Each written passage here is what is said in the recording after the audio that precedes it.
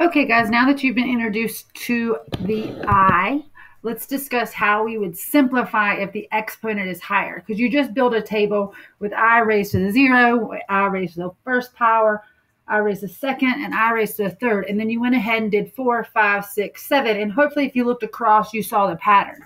So when the numbers get much larger than you want to make a table to keep going, you are going to divide by 4. So we're going to divide by 4. The exponent. So 13 divided by 4 is going to be 12 with a leftover of 1.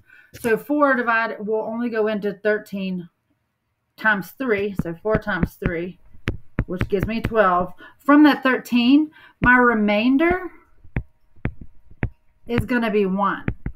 So that means I can actually find that I to the 1 power is going to be equal to the same thing as I to the 13th power. So if you look back at your chart, I to the 1 power is going to give me I, because remember, anything to the 1 power gives you back what you started with.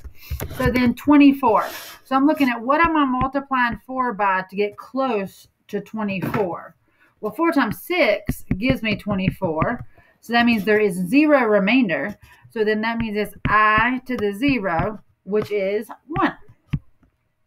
All right. So I to the 10th. So 4 times 2 gives me 8, which gives me the closest thing to 10, right? So 4 times 2 gives me 8. And my remainder, so 10 minus 8 is 2. So that's my remainder. So that means I squared is what we're going to look for on our table. And I squared is -1. So that means I to the 10th is going to be equal to -1 as well. So there's our answer there. 42. So 42 is not divisible by 4 evenly, but 4 times 10 is 40, which is pretty close. So if I take 42 and I take 40 away, my remainder is going to be 2. So we're going to treat this as if it was I squared. And I squared from your chart, because remember, that's basically the square root of -1 times the square root of -1, which is going to give me -1. So I to the 42 is going to be 1. So I to the 42nd power is a -1 when it's done. Now, we have 124. Pause the video and try it. See what number, how close we can get to 124 that's divisible by 4. So 124 is divisible by 4. 124 divided by 4, it gives me 31. So that's actually 4 times 31 equals 124. So again, that means no remainder. And if there's no remainder, that's a 0. So I to the 0. And remember, anything to the power of none, otherwise known as 0, is 1. So that means it's going to be 1. So I to the 124th power is also going to be 1. So if I'm looking at 37, what can I multiply 4 by to get close to 37? Well, 4 times 8 is 32, which still gives me enough that we could go a little closer, because 4 times 9 gives me 36. And I know that because 37 minus 32, there's more than 4 left over. So the remainder has to be less than 4. So now that I'm at 36, so that means 37 minus 36, and my remainder is 1. So I'm treating this I to the 37th power as if it was I to the 1 power. Anything raised to the 1, remember, is itself. So that means it's going to be I. So I to the 37th power is I.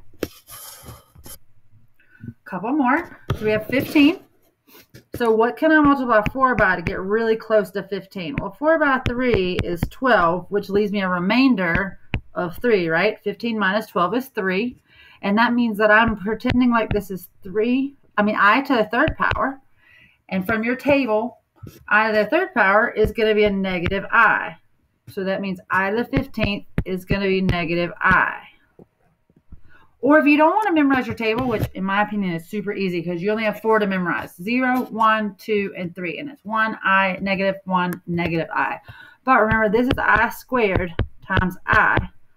And I squared, we hopefully know, is a -1. And -1 times I gives you that -I. So either you memorize the I to the 3rd power is a -I, or you can kind of troubleshoot it out all the way through.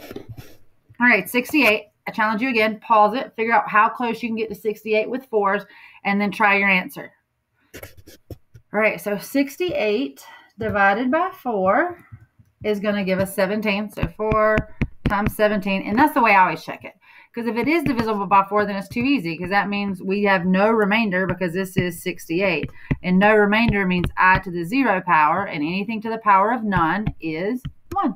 So I to the 68 is going to be 1 again.